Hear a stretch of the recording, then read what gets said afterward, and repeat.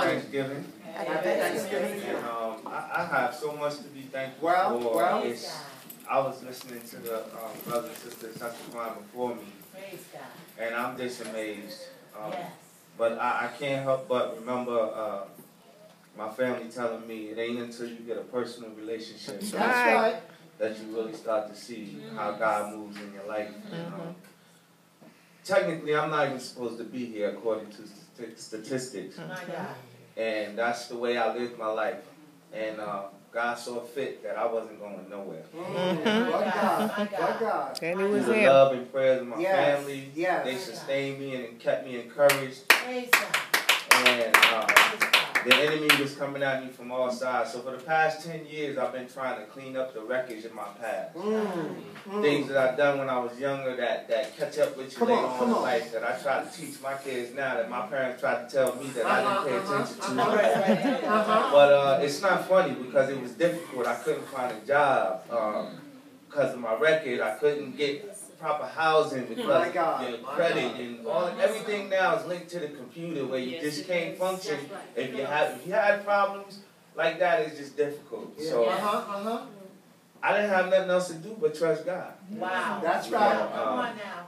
All through my life, in and out of relationships, and I know I was a good man. That's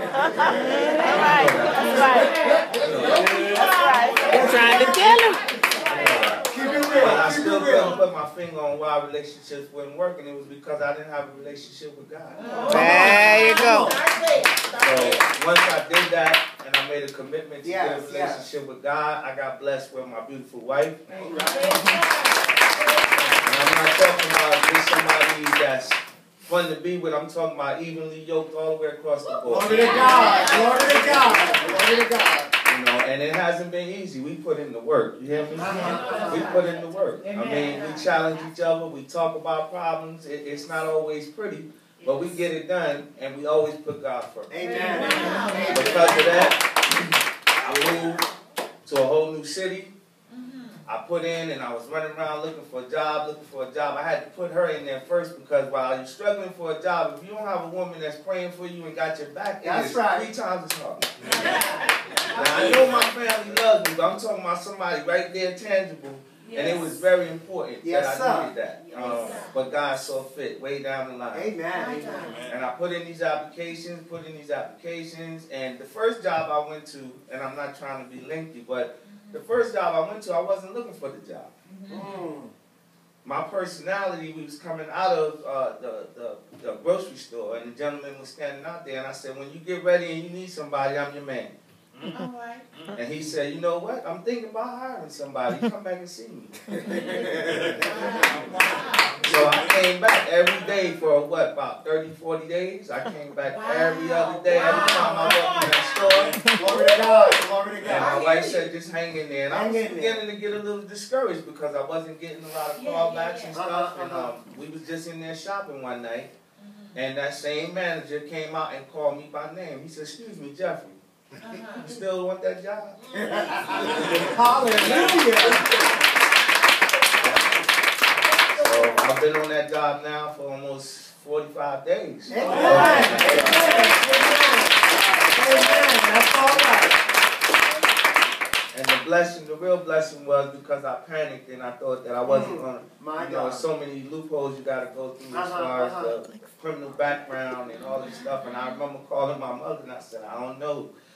I'm praying, that's all I can do is pray because it is what it is. And if it's not, then that means that ain't the job God intended for me to have. It's just that simple. And I kept my spirit up and the gentleman called me and said, your orientation starts. I said, what'd you say? He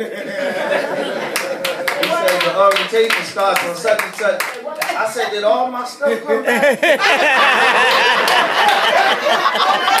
You sure you got the right number? Okay. He said, yeah. You're like Jeffrey Sessions, right? It sure is.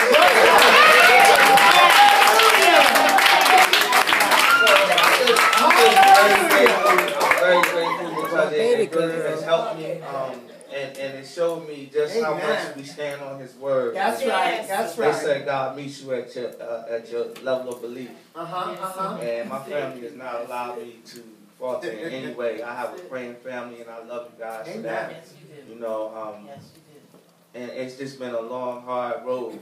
You know, but I am so grateful to be standing here before you, to be able to travel and meet my family, my son-in-law, my stepson, Jamal's here, my daughter is living with us now. That's a blessing, you know, because everybody is fit to raise your kids now. You know, and you get relationships. I'm serious. Sometimes you get in relationships and it can be problems. You know? But God already had it already. Yes. It was already there because it's been like we've been living together forever.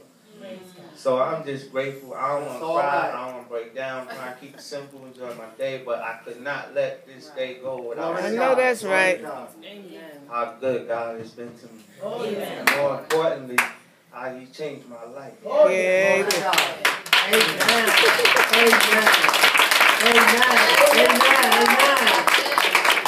That's all right. He blessed me with a church home, and they nurture us. And I go in that place and I praise God and I look at the wonders that He's doing for me. Say that.